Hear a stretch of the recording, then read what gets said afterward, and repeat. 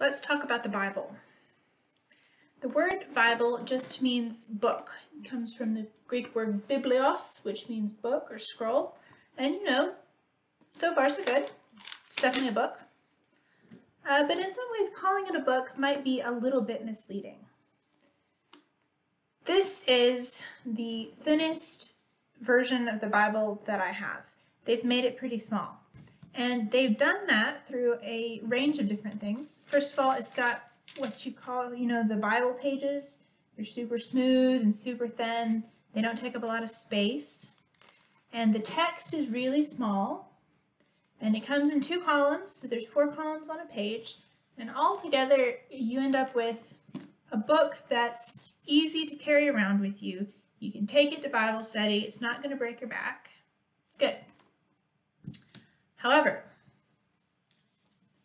here, they're heavy, is Robert Alter's translation of the Old Testament, the Hebrew Bible. And they have much more normal, what we think of as normal book stuff. You've got larger text, normal paper, normal margins. It's a little bigger than it might actually be because there's extensive commentary, or footnotes rather. But you get a sense, right, of how big, this is just the Old Testament here, these 3 volumes. You get a sense of how just enormous the Bible would be if they were all written the way we normally print just books. And this brings us to an important point, right? What you can maybe start to guess from these volumes of the Old Testament that you might not guess from this little Bible is that the Bible is not nearly so much a book as it is a library. And that's an important point. The Bible is made up of a lot of different books written by different authors at different times. And what they have in common is that God has chosen to use them and speak through them to us, to His church, to tell us something about who He is and who we are and who we're called to be. The Bible is a living library.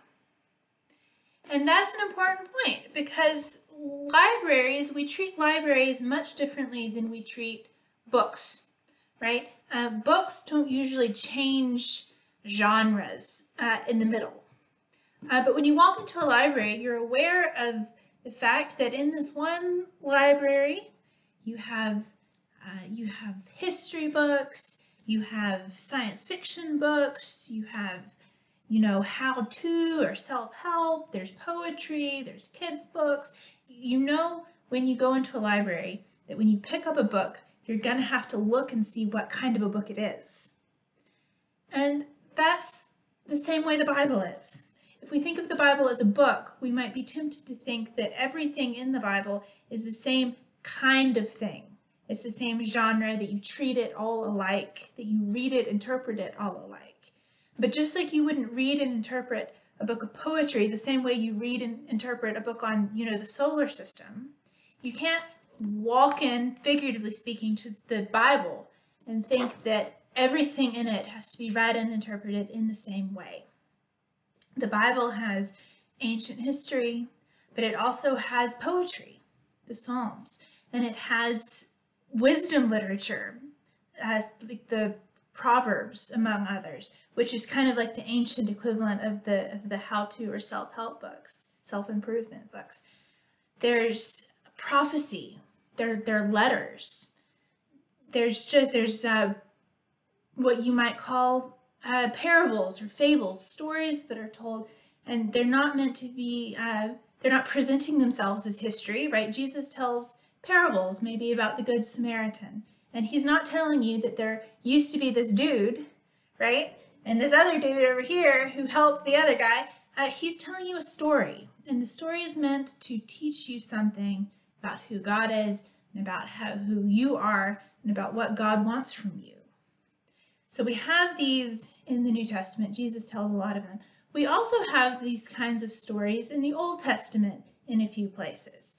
And they don't present themselves as history. They're presented as a story, kind of like Aesop's fables. Here is a story that's going to teach you something about who you are, about who God is. And the book of Jonah that we're starting to study this week falls squarely in that category. The book of Jonah is funny, it's unexpected, it's challenging, it's going to turn your life upside down if you let it. But if you come at it expecting, the same thing you expect if you come at a gospel, you're going to miss the point. Just like if you read a satire or look at a political cartoon, the same way you read, the front page of the morning newspaper, you're not going to get the point. So with that said, let's read Jonah, chapters 1 and 2. And the word of the Lord came to Jonah, son of Amittai, saying, "Get up, go to Nineveh, the great city, and call out against it, for their evil has risen before me." And Jonah got up to flee to Tarshish from before the Lord to Jaffa, and found a ship coming from Tarshish, and he paid its fare, and went down with them to go to Tarshish from before the Lord. And the Lord cast a great wind on the sea, and there was a great storm on the sea, and the ship threatened to break up. And the sailors were afraid, and each man cried out to his God, and they cast the gear that was in the ship into the sea to lighten their load. And Jonah had come down to the far corners of the craft, and had laid down, and had fallen deep asleep. And the captain approached him and said, "What are you doing asleep?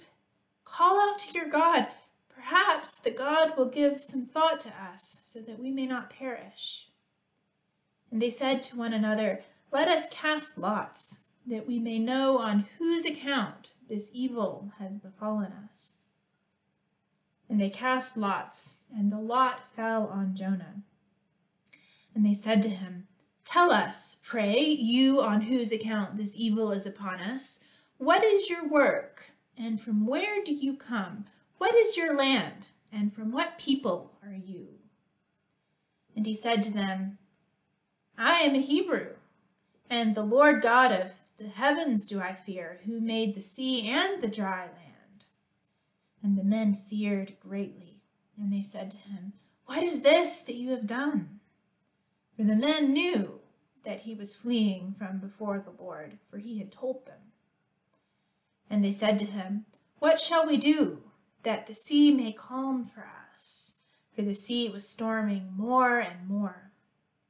And he said to them, "Lift me up, and cast me into the sea, that the sea may calm for you.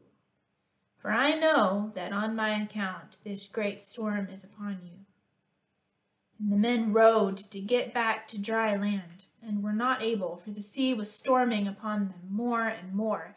And they called out to the Lord and said, "Please, O Lord, pray let us not perish on account of the life of this man, and do not exact from us the blood of the innocent, for you, O Lord, as you desire, you do." And they lifted up Jonah and cast him into the sea, and the sea ceased from its fury. And the men feared the Lord greatly, and offered sacrifices to the Lord, and made vows. And the Lord set out a great fish to swallow Jonah, and he was 3 days and 3 nights in the innards of the fish. And Jonah prayed to the Lord his God from the innards of the fish. He said, "I called out from my straits to the Lord, and he answered me. From the belly of Sheol I cried out. You heard my voice. You flung me into the deep, in the heart of the sea, and the current came around me. All your breakers and waves streamed over me, and I thought, I am banished from before your eyes. Yet again will I look on your holy temple. Water lapped about me to the neck. The deep came round me. Weed was bound around my head. To the roots of the mountains I went down. To the underworld bolts against me forever. But you brought up my life from the pit, O Lord my God. As my life breath grew faint within me, the Lord did I recall, and my prayer came to you, to your holy temple. Those who look to vaporous lies leave out their mercy. And I, with a voice of thanksgiving, let me sacrifice to you. What I vowed, let me pay. Rescue is the Lord's. And the Lord spoke to the fish, and it vomited Jonah onto the dry land. Grass withers and the flower fades, but the word of the Lord endures forever. This is a story about a prophet who's not super great. And you can tell because he's called Jonah.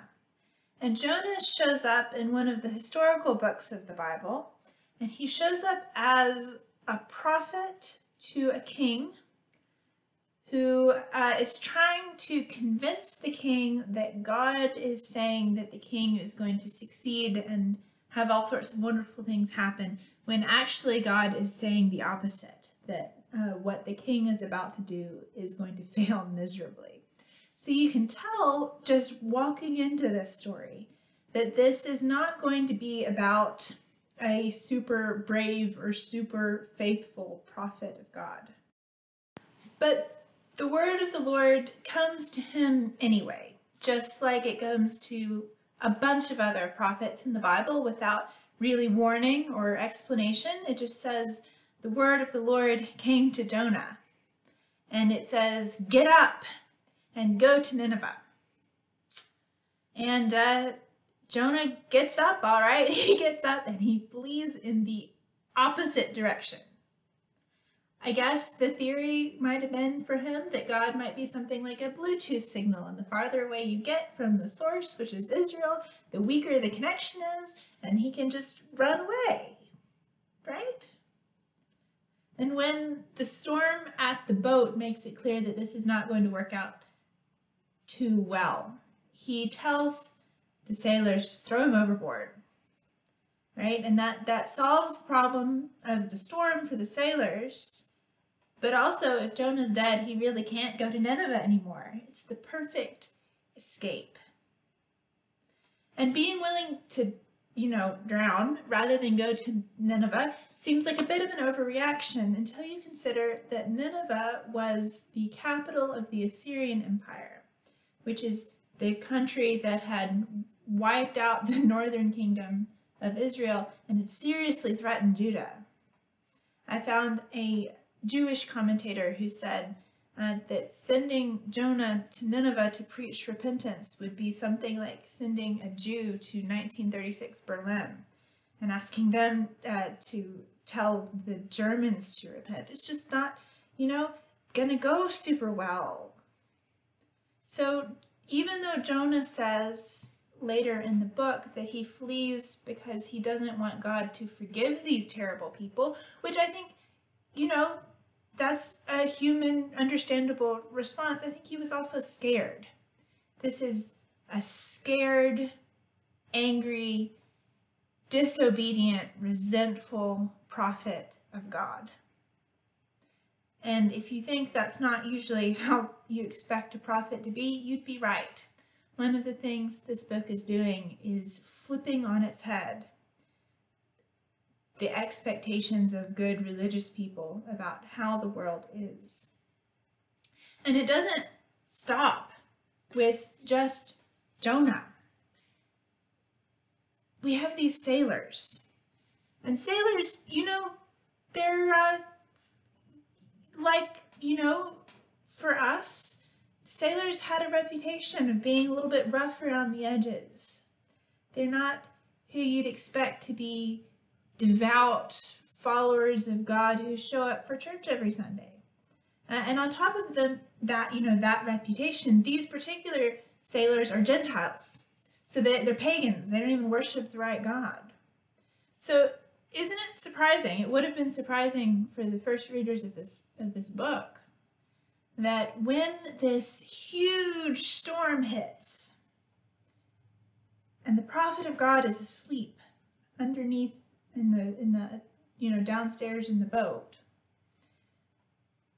the sailors are the ones, these pagans who probably aren't too devout anyway, are the ones who notice that this is a thing from the heavens. This is not an earthly phenomenon without help from the prophet. And they're the ones praying, not the prophet. And they're the ones who discern who it is that's angered. They think the gods, but then they find out just one God. And when they haul Jonah up out of the ship, or the bottom of the ship, and ask him what in the world he's done, and he's who he is, who he worships, he says, I fear the God who made the sea and the dry land. Which, I mean, it couldn't have been that sincere, right? Because he thinks he's going to run away from the God who made the sea on the sea. But they believe him anyway. They don't let his obvious kind of hypocrisy here stop them from receiving the word of the Lord for them. And they show then their willingness to really hear about God through their unwillingness, first of all, to just throw Jonah off the edge of the boat when he tells them to, and then through their prayer, their vow to sacrifice to God, their desire to pray to God, and then finally their affirmation that God is going to do what God is going to do when they finally do throw Jonah off the end.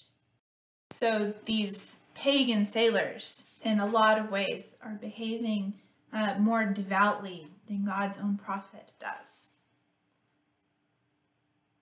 But there's three characters in this story so far, right? There's Jonah, there's the sailors, and then there's God. And even though God is behaving more like we'd expect God to, there's still things to be surprised about with God's behavior.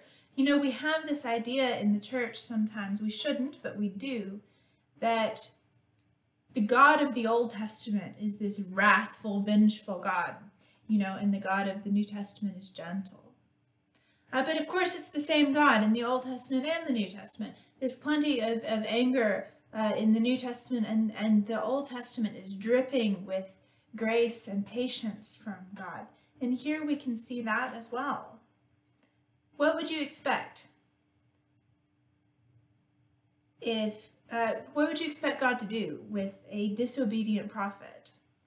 A flagrantly disobedient prophet, right? Drowning them in a storm doesn't seem off the table. But even after Jonah is thrown off the edge of the ship, God sends a fish to swallow Jonah, and he keeps Jonah there. It's like divine timeout. Jonah's mad, he's scared, and he's kept, probably not super pleasantly, but safe in the belly of these fish for 3 days and 3 nights. And then he, for the first time in this text, he prays. And is it a great prayer? No. He doesn't say sorry. This is not a prayer of confession by any stretch. It's not even really quite a prayer of repentance, but it's at least a prayer for help. A prayer of faith that God is going to get him through this. And after that, the fish vomits Jonah up onto dry land. So what we have here, this first half of the story, is not yet a lot of answers. We don't have yet a bunch of doctrine. We'll get there, right, towards the end of the text. But what we have is a systematic shaking up of everything we are inclined to think, that we good religious people who know the truth are better than the people who don't know the truth. It shows us that sometimes we can be more stubborn, more hard-hearted than the people we think we're better than. It shakes up our idea about God. It shakes up our idea about what God is doing in the world and who he's able to do it through. He can even do it through the religious hypocrites that we like to despise so much, because even though Jonah didn't really mean to, right, he still acted as prophet to these sailors.